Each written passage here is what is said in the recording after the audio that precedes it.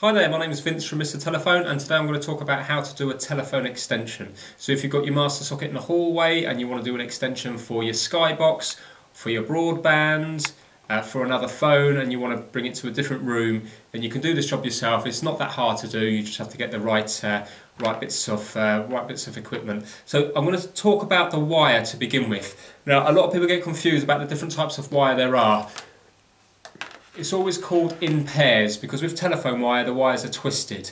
So each pair of wires are twisted round each other. So in this cable, this is a 4-core cable, but it has 2 pairs. So there's 4 wires in it, but there's 2 pairs. So as you go down the cable, the orange pair will be twisted round each other and the blue pair will be twisted round each other. This is a 2-pair cable.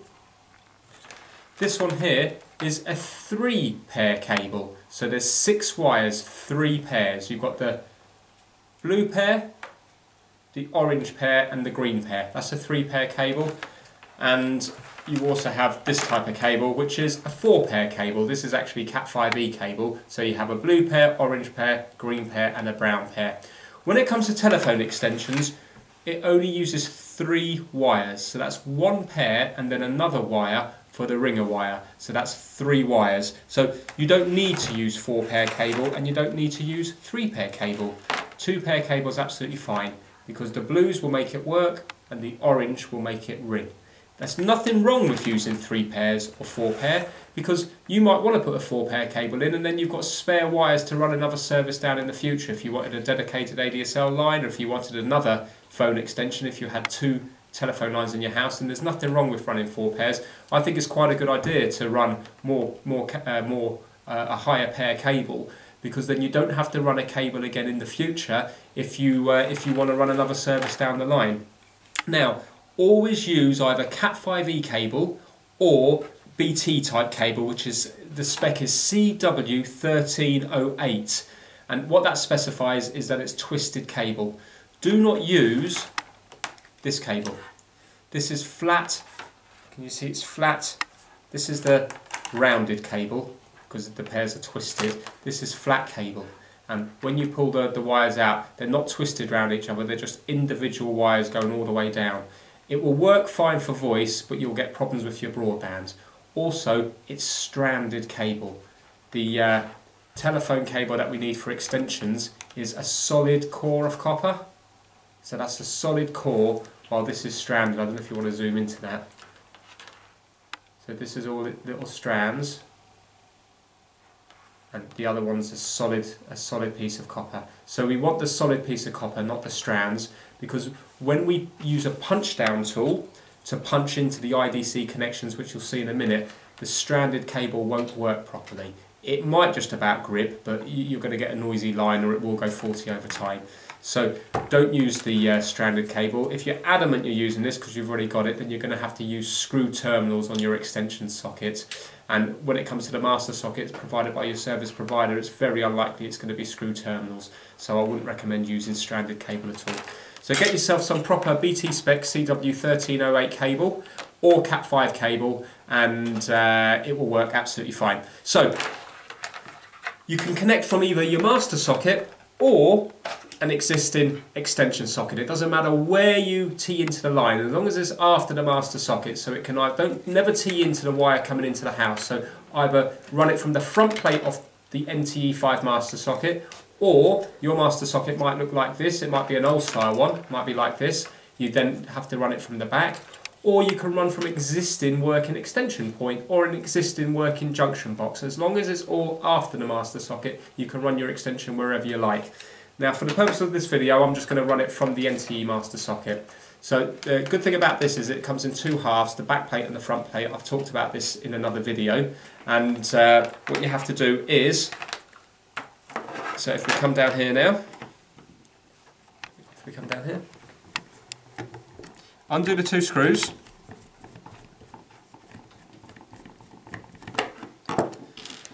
and the front plate slides out. Now at the moment there's nothing connected to it, so in this example we've got no extensions. You might undo this and you might already have an extension connected to it. You're allowed to put 2 wires into these IDC connections. So you might already have 1 wire in each of them, and you can put another extension into them. If you've already got 2 wires in here, don't push the 3rd wire in, it won't make a good connection. So if you've already got 2 wires in there, you're going to have to think about cutting one of the cables and using some jelly crimps to make 2 cables into 1 cable, because you will only get 2 wires in here. Sometimes people do put the 3rd one in, but it doesn't make a good connection. Now the nice thing about these new master sockets is you can put your extension onto the front plate, and when you plug it in, it's all connected. But when you unplug it, it disconnects all your wiring from the incoming line. So when you get your phone and plug it into this test socket here, then it's testing purely the service provider's line, and you've eliminated all your extension wiring by unplugging this. So it's a nice way of doing it. So what we're going to do is we're going to use some 2-pair cable, because this is the cheapest cable you get. Obviously if it's 3-pair cable or 4-pair cable, it's going to be more expensive. Now you need to pass it through the socket. In this instance I'm going to pass it through the hole at the bottom. You can pass it through the hole at the back if you're drilling out of the wall, so it can go through there, or it can go through here. If your socket is surface mounted, so if it, flush mounted, so if it hasn't got the back box, you can actually just put your cable on that bit there. So you can see there's a little cutout there. So it's up to you how you do it, depending on if your box is surface mounted or flush mounted. So do whatever's easiest, whatever looks neatest. On this video I'm going to be passing it through the hole at the bottom. So it goes up through there. Now to strip the cable back you need some cutters, or you need a special stripper to strip it back. If you're worried about damaging the cable, then you can always use the drawstring. So I've stripped it back, but I'm not sure if I've damaged the internal wires. So what I'm going to do is I'm just going to use the drawstring, which is this separate little bit of string here, to cut down the outer sheath. And by doing that, I know now that I definitely haven't damaged any of the internal wires. So cut away the outer sheath and the drawstring. Cut away where the wires might be damaged from where we made the initial cuts to get the wires out of the sheath. Now I know that those wires are intact. So I've got my front plate here. You need to use a little cable tie through here. And, well actually we'll do the cable tie in a minute. So what we'll do is give yourself plenty of slack while you're working with it, and then you can put it back through afterwards. So the colour code is quite simple. On this one here there's only 3 terminals, 2, 3 and 5. A lot of them might have 2, 3, 4 and 5. Some have 1, 2, 3, 4, 5 and 6. You only ever need to use 2, 3 and 5. The other wires are redundant, you don't need to use them. So what we do is we put the blue wire, that's the solid blue wire, into terminal number 2. And we punch it in. Now this is a proper IDC tool. You also get the cheap plastic punch down ones. They do the same job, but the cheap plastic punch down one doesn't cut the wire when it goes through. So I'm going to connect the white wire with the blue, the white wire with the little blue bits to number 5, and I'm going to use the plastic tool. So you push it in until it won't go in anymore. So you push it in right to the bottom. But as you can see, it doesn't cut the excess wire coming through, so you're just going to have to snip it. So if you're doing a lot of terminating, get yourself a proper tool. But if you're only doing the odd job, then this is absolutely fine. And the orange wire goes to number 3. So again, punch it into the very bottom, make sure it goes all the way down, and cut off the slack. If you're using this tool, you don't have to cut off the slack, because the cutter does it for you, it snips the wire there. So if you look closely there, you've got the white blue to number 5, the orange to number 3, and the blue to number 2. And if you look closely at the socket, you should be able to just see 5, 3 and 2. So they're all labelled up, so you just need to copy that colour code onto the termination. So white blue to 5, orange to 3, blue to 2, blue with the tiny white bits to number 2. So the blue and the white blue make the line work, and the orange one makes it ring. So 2 and 5 makes the line work, and 3 is the ringer wire. Now, you're going to have a leftover wire. Just coil it up, don't worry about it. If you're using a 3-pair cable or a 4-pair cable, you can have loads of leftover wires. Just coil them up, they won't go anywhere. Just leave them there, and then you can use them again for another service in the future. Get your cable tie, pass it through that bit there. I'm just going to show you that before I do it up. So you pass it through that way, the cable comes from that way there. And then you just do up the cable tie and cut the excess off. So that is how it should look. Okay, so that's that. Now we need to plug this in. Plugs in there. You can always leave a little bit of slack, because it's always handy to have a bit of slack when you open it up in the future. You don't want to do it too tight. Have a nice bit of slack. Okay, plug that in there, and then you can do up the wires. Do up the screws. Now the other end, pretend this cable is, it could be 5 meters long, 10 meters long, 20 meters long, however many meters it takes to get to the other destination. And then when you get to the other destination, you need to strip the wire back. Again, if you think you may have damaged the wires, use the drawstring. Like that. Give myself a bit more.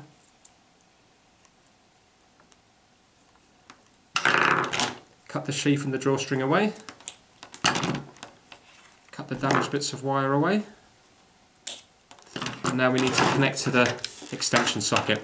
In this example, I'm just using a 2/3A. I've already done a video about the different LJ series of jacks, the line jacks. This is called a 2/3A, but you can put it onto a 3/3A if you want. This is if you're going to flush mount it. So if you've got an electrical back box in the wall, you can just put this one on the wall and it will be flush mounted. But on this one, the 2 series comes with its own back box. So I'm just going to connect this one up here.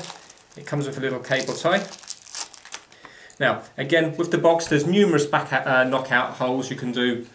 One at the top, one at the side there, one at the side there, and one at the bottom. So often, if you're running the cable along a skirting board, then sometimes it can be neatest to put it on the side hole or the bottom hole. I often like the bottom hole because it hides the cable quite well. So I'm just going to take out the bottom knockout, so if you look closely.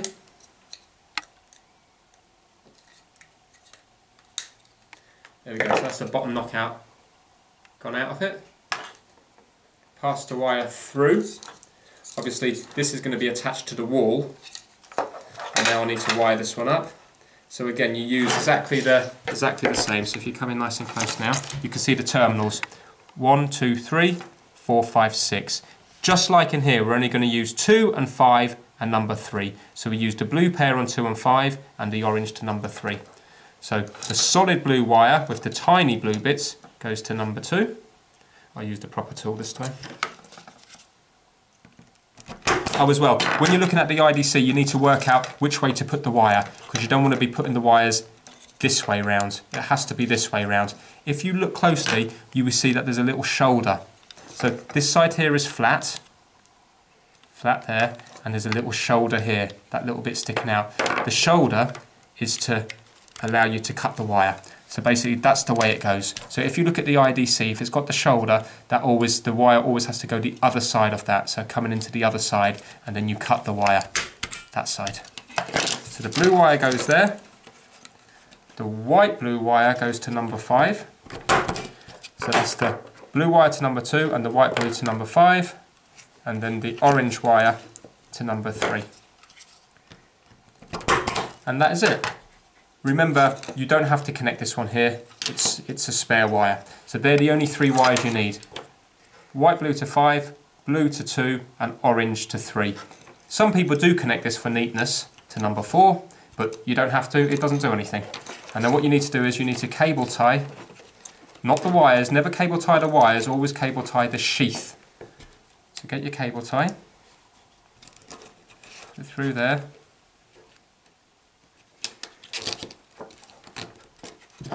Cut off the excess, and then that one's spare, and that's it, that's all it is, and then that will work, and then you just do that one up there like so. Okay, and that's how you do an extension. And then if you ever get a fault in the future, you just unplug your extension from the front plate from your master socket, plug the phone in there. If the phone works there, you know you've got a problem with your internal wiring, so you can do a bit of fault finding. Now when you're running the cable, there's 2 ways of doing it. The neatest way is to use a staple gun with little round staples in, not the staples that you do a bit of upholstery with. You need special cable tacker staples. They're like that kind of shape, and often they have a bit of white paint on them, so they blend in nicely. but I appreciate a lot of you are not going to go out and buy a staple gun just for the one job. So get yourself some little cable clips and always put the nail underneath the cable clip. So when you're running it along the skirting board or around the architrave, always put the nail to support the wire underneath. And yeah, do them about every foot or so, or just under, about like that, to make a nice neat job. When you go around the corners, put the cables clips closer together. So if you were to go around the corner, do the cable clips like so. And that's it. So it's quite straightforward. Your master socket may not necessarily look like that. It may look like that. It's exactly the same principle. You just go across to 2, 5 and 3. But again, remember, you can only have 2 wires. So if this is your master, you're already going to have a wire in there, so you'll only be able to wire one extension from here. But that's not to say you can't run the extension from an existing extension that's already there. And you may have a screw terminal one like this as one of your extensions. Again, that's fine. If you're dealing with screw terminals, I'll just quickly show you this. What you need to do is strip the wires back, and it's always good to just fold the wire over. Fold the wire over to get a nice good connection. So when you put it in the screw terminal, it fills up the hole nicely.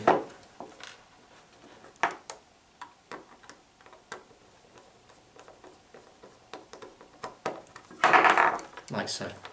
Good thing about screw terminals is that you can fit as many wires as you can fit, so you're not limited to 2 wires like you are in the IDC. You might be able to get 3, you might be able to get 4 in there. The bad thing about the screw terminals is they're more fiddly, and they're not as good for broadband. So if you've got broadband on your line, the IDC connection does make a better connection than the screw terminals, but it will still, it will still work. And sometimes you have to fit these if you haven't got enough space in the IDC terminals. So I hope that makes sense. If you need any of these products, you can buy them from my eBay shop. That's www.mrtelephone.co.uk. And I hope you enjoyed the video. And if you, it'd be good if you could subscribe so you can see more how-to videos in the future. I will be doing a lot more of these. Thanks very much. Bye now.